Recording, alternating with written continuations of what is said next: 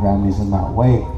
So he's been nominated, like I said, but he's also already a NAMI award-winning artist. He's also got one, so we wish him the best he can get another one. And so, ladies and gentlemen, let's give a big round of applause to Ryan Laredo.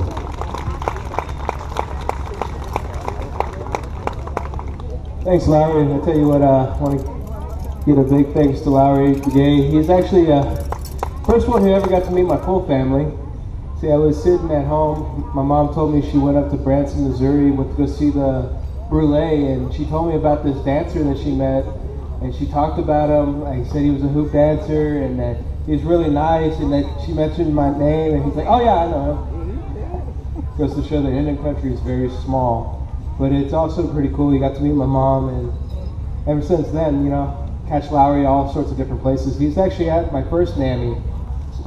When I was nominated for Debut Artist of the Year, he was actually there with me when I got to win the award. That was an amazing time. But you got to catch me early. I played earlier this morning, and I will be playing again tomorrow morning around 10 a.m., so if you get a chance, come back out.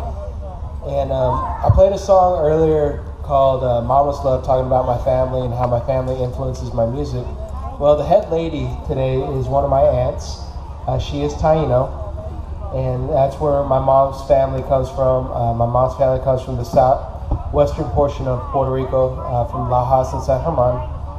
And this song I'm going to share with y'all is off my third album, and it reflects the island beat.